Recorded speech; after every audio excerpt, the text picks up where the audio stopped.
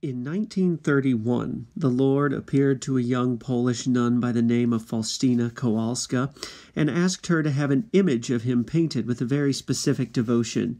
He told her, "The two rays denote blood and water. The pale ray stands for the water which makes souls righteous, and the red for the blood which is the life of souls.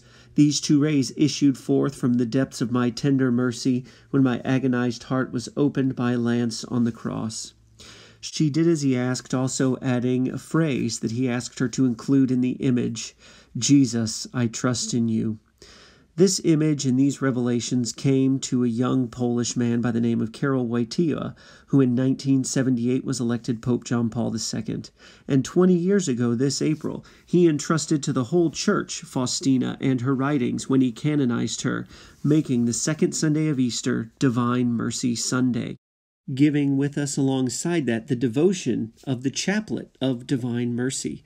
This is something which a novena goes every year from Good Friday to Divine Mercy Sunday, but we can pray at any time of the year. It's using an ordinary rosary, and as you work your way around after the opening prayers, the simple prayers really speak to the heart of what the Divine Mercy means.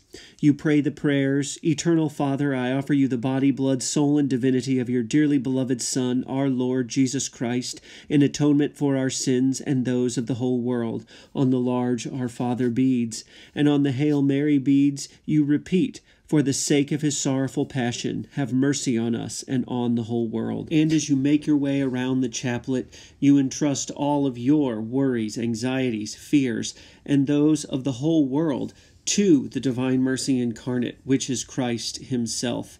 We find we're able to give over those worries to him and to be embraced by his loving and merciful arms with those rays that overcome and sanctify our souls. Before he declared it, John Paul once said, "Those who sincerely say, 'Jesus, I trust in you,' find comfort in their anxieties and fears. And there's nothing which man needs more than divine mercy.